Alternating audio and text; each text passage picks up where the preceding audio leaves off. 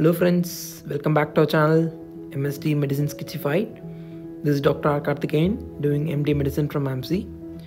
So I got a rank of 43 in NEETPG. Today I just wanted to share some of the tips which might help you in your preparation.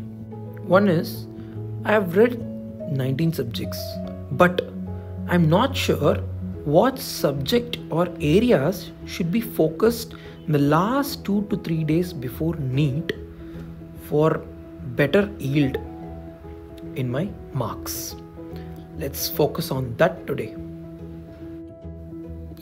So by taking into account the recent change in the question pattern, so mostly the questions will be clinically oriented.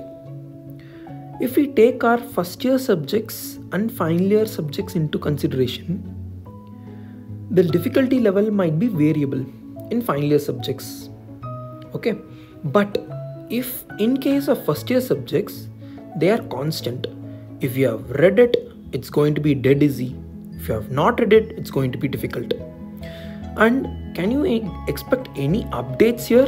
No, never. In comparison to chapters, there are limited set of chapters or topics there in first year subjects compared to vast set of topics and disorders in final year subjects.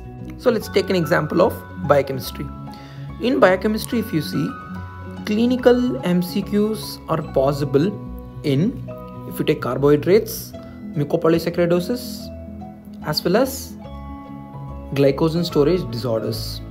2 groups are there to focus. Next, lipids, lysosomal storage disorders, as well as lipoproteinemias. Okay. Next, with respect to proteins, amino acid disorders will be there. Uric acid, urea cycle disorders, and hemoglobin porphyrias are there. So if you read these set group of topics within 3 days before exam, minimum 3 to 4 questions you will be able to answer easily, and your memory also regarding these topics will be really high, as biochemistry topics are always highly volatile. Next comes anatomy subject. In this, if you see, most neglected area by the students is histology, but more emphasis you should give on histology because there are just a set of topics, and you can expect minimum 1 to 2 questions will always be coming on this histology topic. And next comes cadaveric images, most important nowadays. Okay, the two, you should have a quick go through of these cadaveric images, at least upper limb and lower limb, before exam. Next comes importance of seeing previous year NEET question papers. To what extent it can help you? Because each year, if you see, there will be 10 to 15 question repeats. Okay, these repeats, if you score, it's not a big thing. Everyone will score.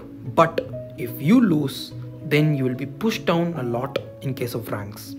So it's high time that you spend at least some quality time on the NEET recent question papers, at least last 3 years, and focusing more on the clinical questions.